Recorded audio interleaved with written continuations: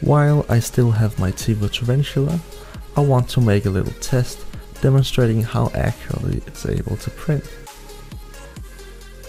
I went onto thingiverse.com searching for some highly detailed models to print.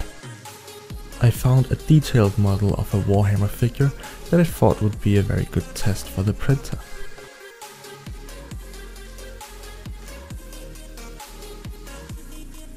Like with all of my 3D prints, I used Repetier Host to do the slicing.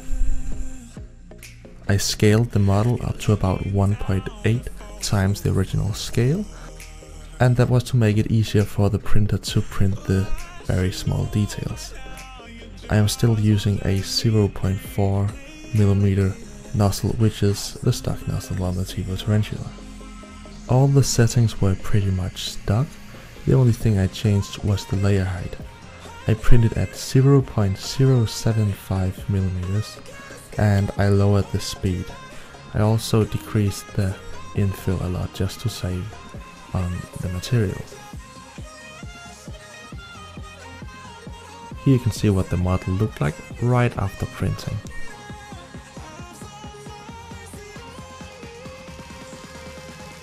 The print took around 12 hours, and I really think the Tevo did a very great job on this. The layers are really tiny and you are almost not able to see them or even feel them.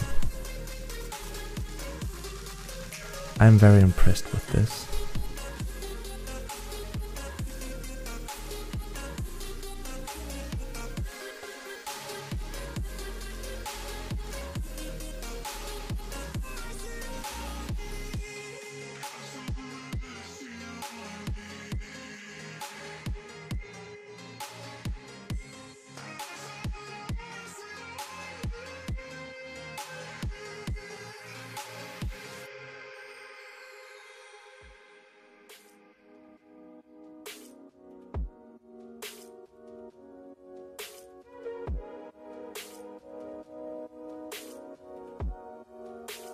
I really wasn't expecting this great quality from a $180 3D printer.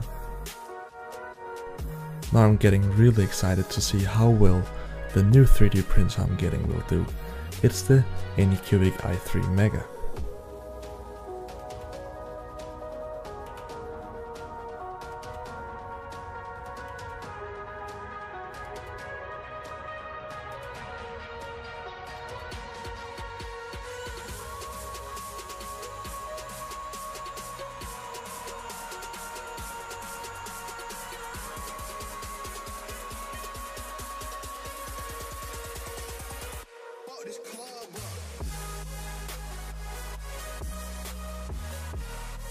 Thank you so much for watching this video.